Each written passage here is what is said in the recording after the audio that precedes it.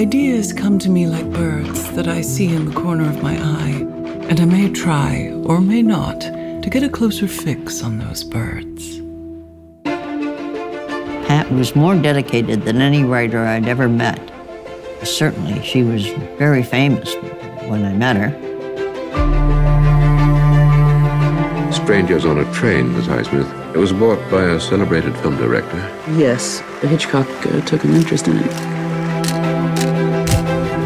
What I wonder is, you don't admire Ripley. He is a killer. Yes, but lately he kills only when he thinks it's right. Toutes les filles étaient complètement fascinées parce que c'était Patricia Highsmith.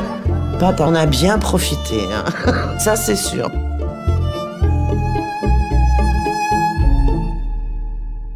I may not be capable of love. I want something romantic, perhaps not definite. Pat was revered for her pseudonymous novel, Carol. She was gay, and anybody didn't use their own name on a gay book because of family, because of her mother. Her mother was a bitch. A woman was supposed to act like a boy.